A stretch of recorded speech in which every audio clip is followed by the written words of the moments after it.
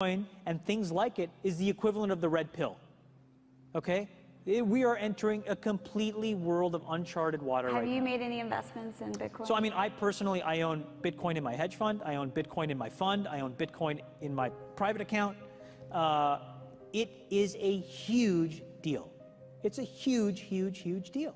Because what you're talking about right now is for the next 3 to 5 years, an unbelievably better store value. It is gold 2.0. I think this is a currency that's really going to work eventually. Well, I think it is working, and there will be other currencies like it that may be even better.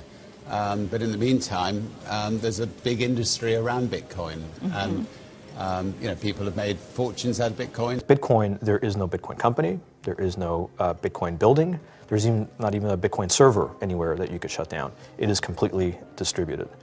That's what's unique about Bitcoin. It is, for the first time, a way for the two of us to exchange value online without a third-party intermediary. Until the invention of Bitcoin, for you and me to exchange money online, we had to employ a third party, like PayPal, like Visa, like MasterCard, right? And we live in the 21st century. If we want to have a video call to China, we can do that for free. But to send a couple $100, which is essentially just ones and zeros being moved around, costs 5% plus takes over a day. Bitcoin is exciting because it shows how cheap it can be. Bitcoin is better than currency in that you don't have to be physically in the same place. And of course, for large transactions, currency can get pretty inconvenient. You'll see Bitcoin trading at 1,000, 2,000, 5,000, 10,000. Rick Falkvinia does an excellent analysis. He predicts that Bitcoin will capture between 1 and 10% of the global Forex market, which implies a price of between $100,000 to $1 million per Bitcoin. Most of the people who are on the sidelines not buying Bitcoin today will start to buy Bitcoin when it gets over 1,000, and then a greater percentage of people will definitely plow into Bitcoin when it starts to get over 10,000. It's still predicting Bitcoin $10,000 per Bitcoin in 3 years. Casares, he is the CEO of Xapo, which is a Bitcoin wallet and Bitcoin vault. I think it's mostly a very positive thing. I think we're going to see ups and downs like with any other emerging technology, but I think Bitcoin is here to stay, and it makes sense that it be taxed and treated like any other. So let's make a bold call here. In 10 years, what do you think Bitcoin will be worth? One Bitcoin? Between $500,000 and $1 million. A lot of people are just seeing the charts and thinking, how high will it go?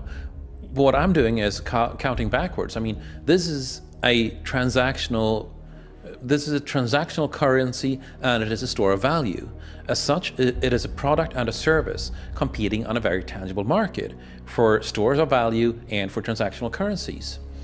So what is the size of that market? Right, and this is important. And how big a market share can Bitcoin realistically take within a foreseeable time frame? Right. When you ask that question, then you come up with a market cap of Bitcoin total, and then you divide that by the number of Bitcoin in circulation by your estimated time, and seeing how Chinese are buying Bitcoin like crazy. I actually had to adjust this number upwards, but then you come up with a number of about $2 to $5 million per Bitcoin. I suggest that everyone go back to buy one Bitcoin.